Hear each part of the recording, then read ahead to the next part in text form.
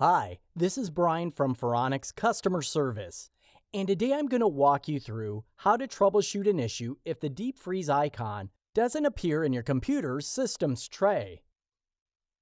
The first thing to check is if the deep freeze workstation service is running.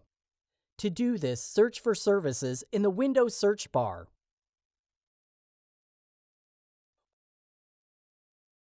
Once the service window is open, look for the dfserv service.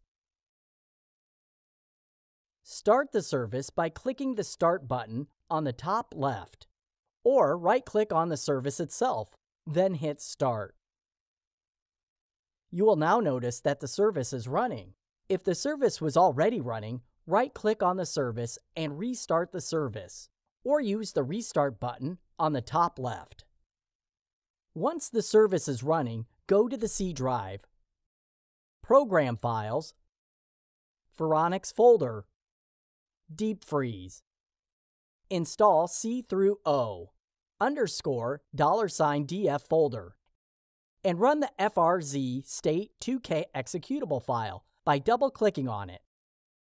At this point, you should see the deep freeze icon show up in the system tray.